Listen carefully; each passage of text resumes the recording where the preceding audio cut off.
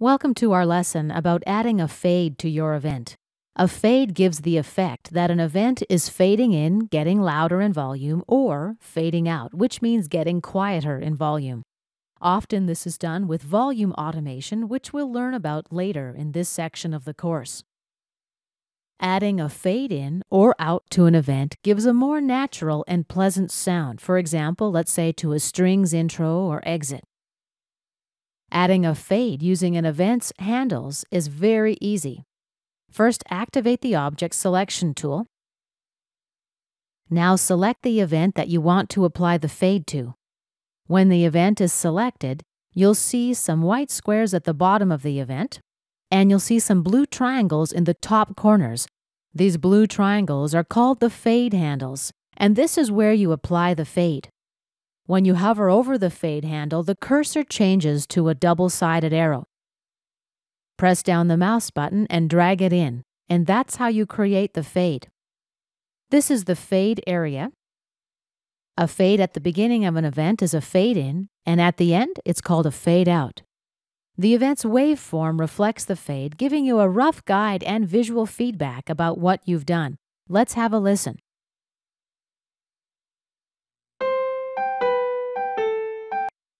And now let's listen without the fade.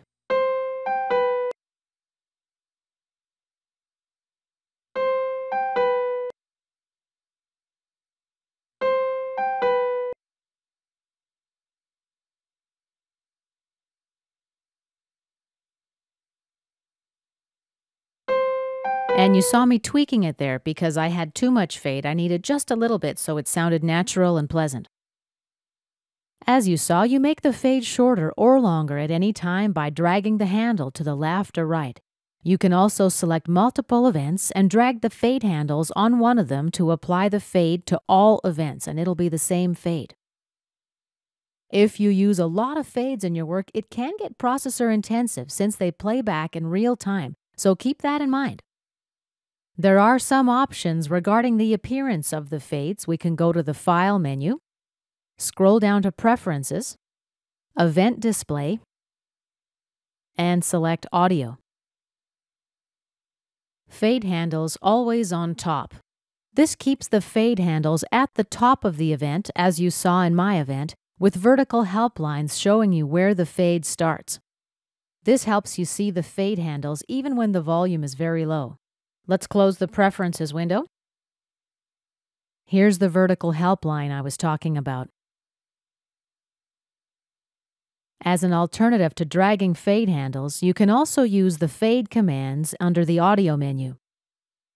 Crossfade, remove fades, open fade editor, adjust fades to range, fade in and out to cursor. Let's try it out. First thing to do is select the place where we want the fade to end. First, let's trim the event a little bit.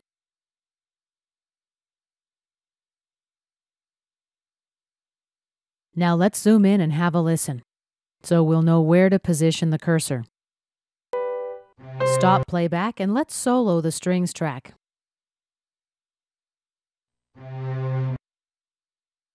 Stop playback and position our cursor about here.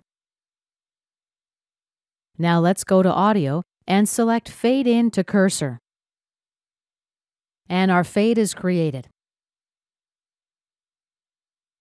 Let's scroll over to the end of this event and create a fade out. Let's just zoom out a bit. We'll create a fade out in the same way, just trim the track, have a listen to the end soloed. Okay, and let's position the cursor at an approximate spot where the fade out should begin. Now let's go to the Audio menu. And let's select Fade Out to Cursor. And our fade out is created. We can also use the Range Selection tool to create and adjust fades. Let's apply a fade to the vocal track now. We'll need to unmute the voice track. Let's position our cursor for playback at the approximate place where we'd like the fade to be. Baby, mind your eyes. stop playback. Zoom in a little bit. Now left-click and drag over a section of the audio. Release the mouse button to confirm your selection. This is how we create a fade-in of a range. From the beginning of the event to the end of the range that you want to fade into. If I select a range that includes the end of the event, then the range represents a fade-out. If my selection is in the middle of an event, then everything up to my selection will fade in, and everything after will fade out. Let's go to the audio menu. Adjust fades to range. And here's our new fade in. You're able to apply a fade this way across multiple tracks and events to all audio events in any range. If you want to remove fades, you select the event with the fade and then go to the audio menu and select Remove Fades. You can also use the range selection tool to remove fades. And of course, you can simply just restore the original position of the fade handles by dragging with the Object Selection tool.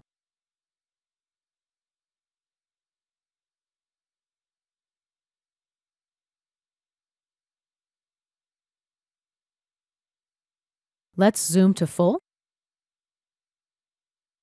And let's go to the audio menu, select Process. There are two commands available here, fade in and fade out. And you might be wondering how these fade in and out commands are different than the commands that we've just looked at. When we create a fade via the Process submenu, we actually modify the audio clip. Cubase keeps backups of the original, so you can easily restore your original file if you need to. This is called a process fade, and using a process fade is a good thing to do if all instances of this file in your work need the fade. This conserves some computer processing power. If you need to remove or modify the fades, you use the Offline Process History dialog window. This shows us the processing that's been applied to the selected audio event, and from here we remove, modify, or bypass processes. In order to apply a fade via processing, you can select a range of a single event or multiple events. After you make your selection, go to Audio, Process, and choose the fade type. We can use the Range tool, or we can use the Object Selection tool to select single or multiple events. Now let's go to Audio, Process, and let's choose Fade In. The Fade Parameters dialog window opens. You modify the curve type, etc. here, and when you're ready, you either preview or accept the fade. We've selected events that refer to the same audio clips should we skip doubles or create new versions of the selections. Skipping the doubles will create fewer new files with the processed fade. Let's create new versions. And let's take a look at the offline process history. Here's our new fade, and from this dialog window we can do a number of things. We can remove the fade, first of all. We're also able to modify it, replace it, as well as deactivate it. Let's close the Offline Process History dialog window and return to our project. Now let me zoom in a little bit to the beginning of this event. Notice that we don't see the fade that we saw previously. That's because the processing was applied at the file level, not in the project file played back in real time. To create a different kind of fade using some Cubase presets, just double-click on the fade area, and this opens the Fade Parameters dialog window that we got to when we applied a fade via processing. There's a number of different fade shapes or algorithms to choose from. Up at the top, we have 3 options for curve kind. These options determine whether the fade curve will consist of spline segments, and this is the most smooth fade curve but more processor intensive. However, for the purposes of small projects, the processor usage won't be relevant. Damped spline is less smooth. Linear segments are the least smooth, and these will also be smaller files. Down below, we can choose from a number of different fade curves. Each selection will be updated real-time in the fade display area above. We can click and drag any of the points to adjust them. To get rid of a point, we just drag it right out of the fade display area.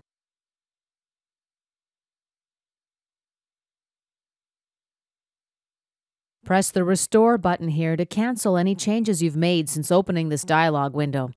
This button's available when you edit a fade that you've made using the fade handles. It'll restore the fade curve that was there by default when you open this window. Fade length value here. Here we enter a length for the fade based on the units in your primary time display. In my case, I see hours, minutes, seconds, and frames.